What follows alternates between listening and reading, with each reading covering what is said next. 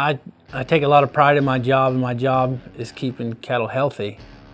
I know these cattle, they're here, they're healthy, and they're comfortable because somebody on this staff has individually checked them every single day, and sometimes twice a day, 365 days a year. We're here as the first line of defense to make sure everybody's healthy and comfortable. We're not focused on anything else, it's just their health.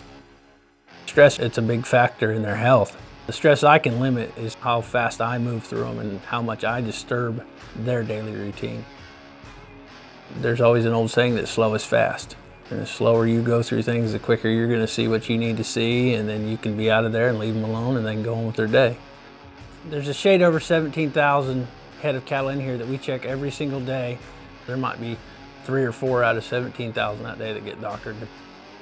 We want to provide a safe, cost-friendly product just like everybody else.